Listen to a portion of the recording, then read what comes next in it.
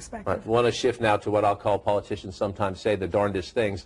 Bruce Braley is a Democrat. He's running for the Senate. He's a member of the United States House. He's running statewide now. He wants to be the next Democratic senator from the state of Iowa. He's raising money from Texas trial lawyers. Watch this image closely. A tracker catches him as he insults the state's senior Republican senator and more.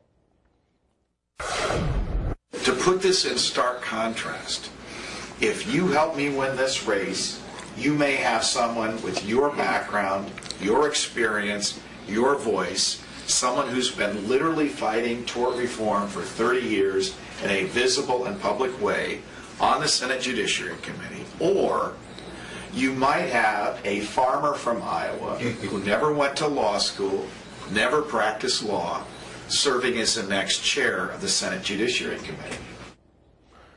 In a word, I think that's called pandering.